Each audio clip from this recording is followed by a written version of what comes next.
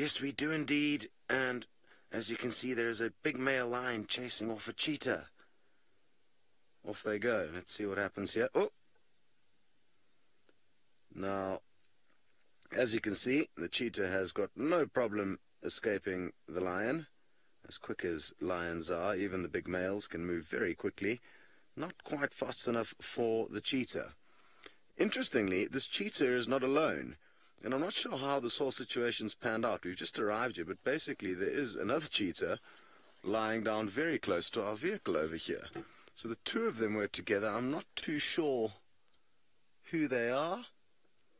The fact that there's two of them together means it's either possibly two sisters or maybe a male and a female. Who knows? Possibly this is one of the musketeer males. I just haven't had a good enough look, and I cannot be certain whether it's a male or a female just yet. But I'm not sure why one cheetah got chased away and the other's just lying here casually. The lion literally ran about 30 meters past this one while it pursued the other.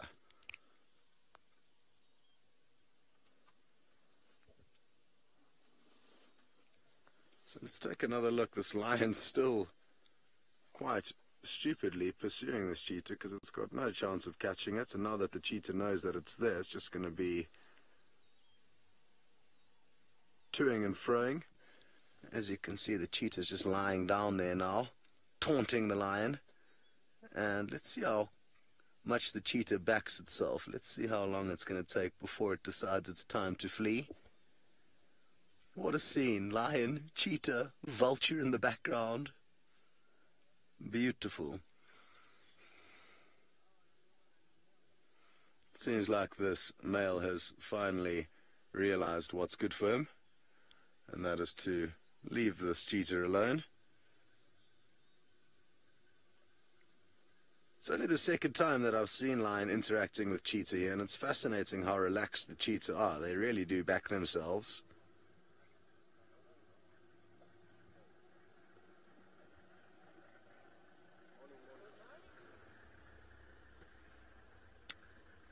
Very good. Well, a great start to the morning. We are in the general area of where we left the Musketeer Coalition last night. They headed off in an easterly direction, and on our way to try and go and look for them, we got a report that this was happening here, which was quite interesting. So we obviously thought we'd come in and investigate, try and work out who these cheetah are, and of course see what happens with the lion that was chasing them.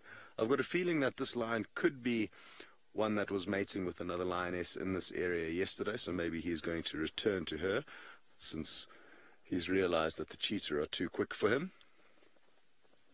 I'm really interested to know who these cheetah are. Hello, Agent, you would like to know if the lion would kill the cheetah if it was lucky enough to catch it, and yes, it certainly would. That is what the lion was trying to do. No two ways about that. And all the big cats will compete fiercely amongst one another. Sadly for the cheetah, they are at the bottom of the big cat food chain, so both lion and leopard will and do fairly often try to catch and kill cheetah. Morning.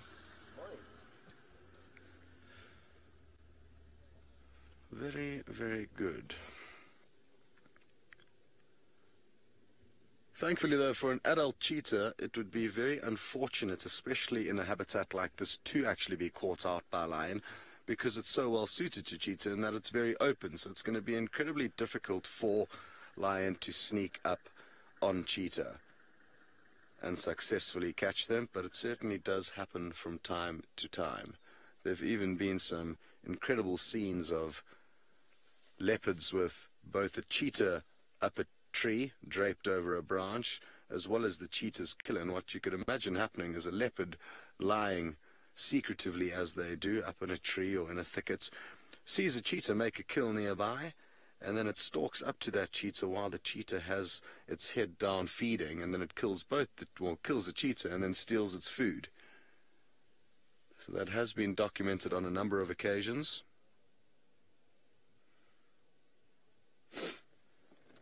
Just want to reposition and see if this is a male or a female cheetah.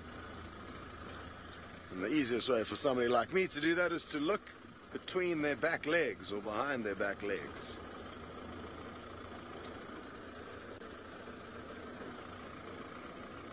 Who is this? It's a very well-fed cheetah. That's certain, so we're not from it today.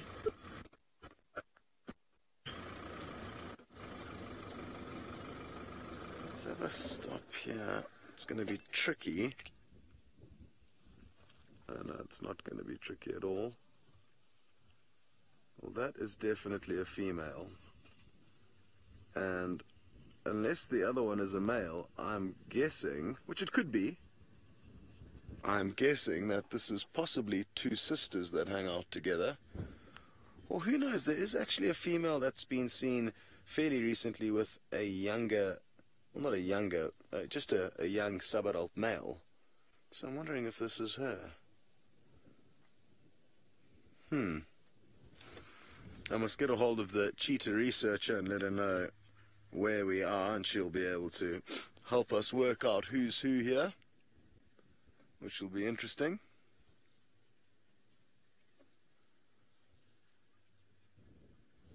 Very good. Well, I hope you've been having a fun safari with Taylor and Tristan, Poppy and and we've had some trouble with our radio. For some reason it only seems to work when the vehicle is off, which is a bit strange.